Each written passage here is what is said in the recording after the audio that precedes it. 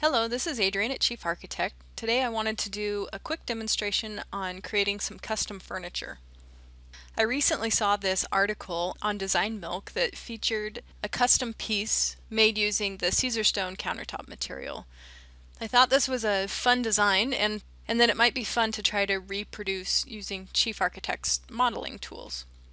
So we have a Caesarstone catalog available for download for Chief Architect. And that's available on our 3D library. So if you scroll to the top, it happens to be featured and you can download it for free and add it to your library browser.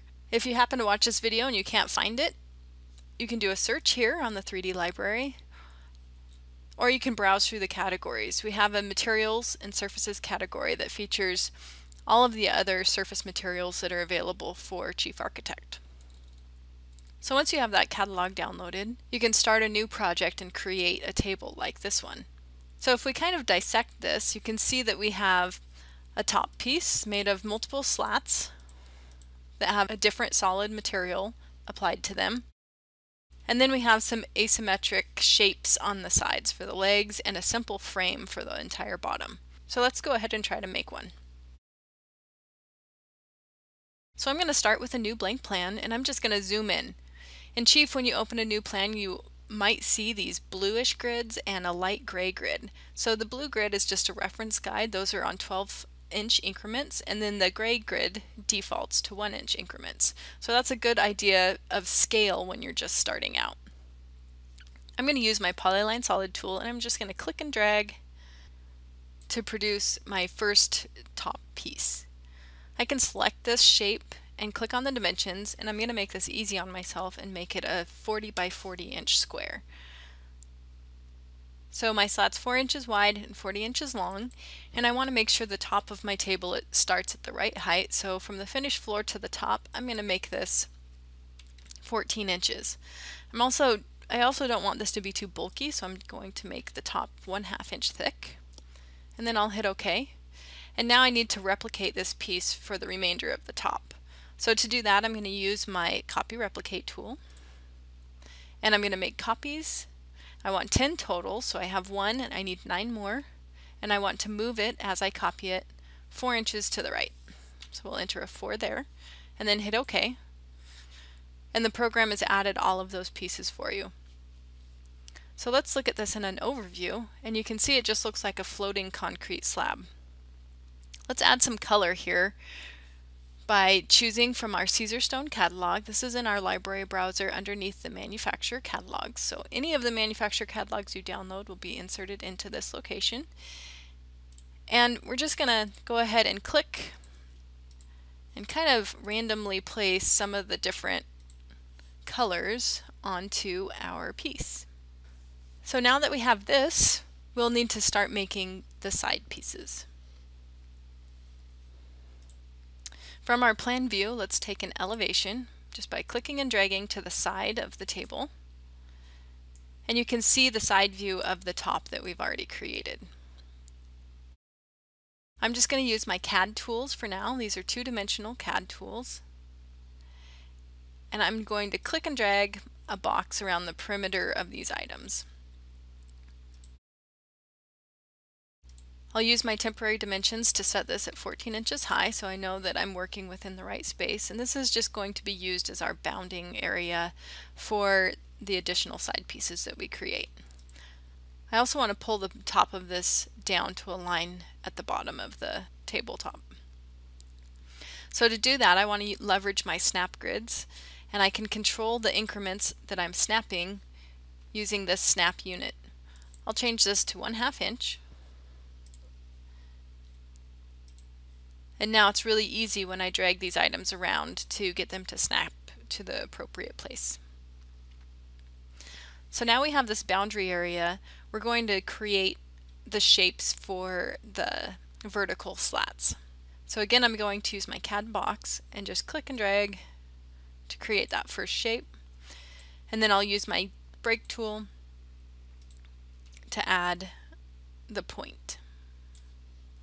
So this is the essence of that profile shape that we're going to have on our table.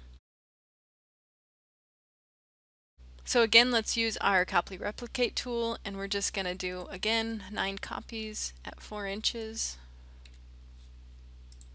And that gives us all of those pieces. So if we remember looking at our original idea, that this is kind of an asymmetric look. So what we'll want to do in our elevation view is just kind of jostle these pieces around in order to create that variance.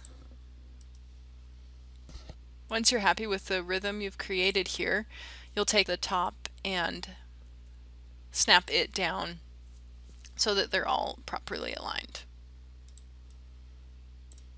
So now I need to create another shape that mimics this jagged design. And to do that, I'm just going to group select all of the top pieces, and I'm going to use the Polyline Union tool, and that will make a new polyline from all of those pieces. I'm going to retain the original because I'll want to use those later. To create the inverse piece to this, I'm going to use my subtract tool and grab the original boundary box I created, use the polyline subtraction option, and then click on our new polyline. Let's go ahead and delete the original, so that leaves us with the bottom half. Next, we need to create that negative space for the holes in the base piece. So again, I'm going to use my polyline tool, and I'm just going to snap a box that fits the space. Again, I'm going to break it.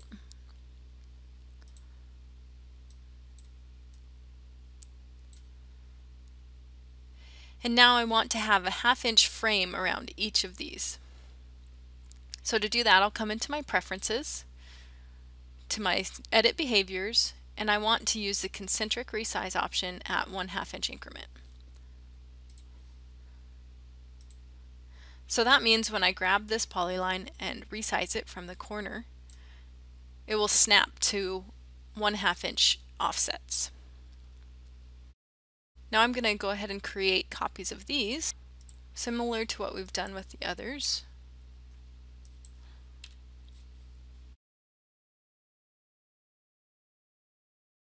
And now it's a matter of massaging these into place. So we'll turn off our concentric behavior and return to default. And I'm just going to grab these edges and start resizing them so that I have 1/2 inch gap on all edges. Okay, so now I'm pretty happy with those shapes. Let's convert these into 3D objects.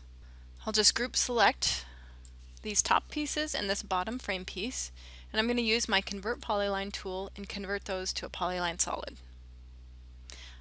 I want these pieces to be a 1/2 inch thick. So now those are all individual 3D objects. Now I need to cut holes out of the frame piece, so I just group select these pieces, and again I'm going to use the convert polyline tool, use polyline solid, and check this box for hole in polyline solid. So that cuts all those holes.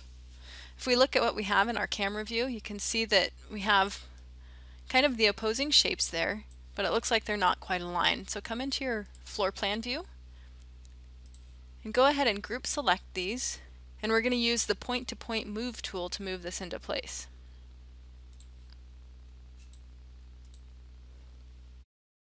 Now I need to have something similar on the opposite side, but I don't want it to be a mirror because we want to create that asymmetric look. So I'm going to copy this side of the legs, use my block tool to block them together as a unit, and then just rotate that around 180 degrees. Now I can use my point-to-point move tool again and grab from one point to another point, and that puts all of my pieces into play. So now we have all of the components, we just need to change the material colors. So just grab your material and start applying those.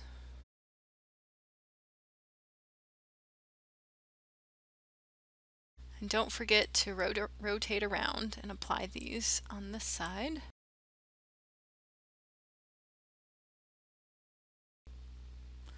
So this looks pretty close. The only thing we're missing is a bottom frame piece over here. So I'll just draw that in my plan view. Zoom in a little bit so I can see what I'm working on. And again, I'll use my Polyline Solid tool, and I'm just clicking and dragging a small rectangle that's 1/2 inch wide. And I'll open up the specification for that. I want it to also be a 1/2 inch tall. And I want it to be right on the ground, so we'll put it at 0 inches to the bottom. And I need that on both sides, so I'm just going to copy and do another point-to-point move to paste that piece into place. So now we have our furniture piece.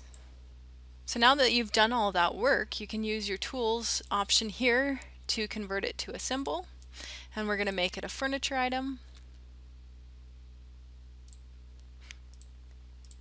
And I can even set attributes like the name.